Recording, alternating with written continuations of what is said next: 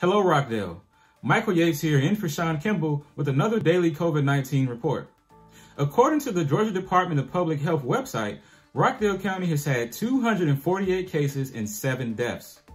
And the state of Georgia has had 35,793 cases with 1,523 deaths. For Georgia, that means an additional 569 cases and 30 more deaths since yesterday at 9 a.m. For Rockdale County, that means an additional 2 cases and 0 deaths since yesterday at 9 a.m. Are you looking forward to the weekend? You're not sure what you want to do? Well, take a second look at the GeorgiaStateParks.org. Yes, that's right, GAStateParks.org. This is where you can find numerous places to visit and things to do by yourself or with your family. Understand that due to crowds, the park staff may have to close the park to additional guests temporarily. A couple parks are not far away, such as Hard Labor Creek and Panola Mountain State Park.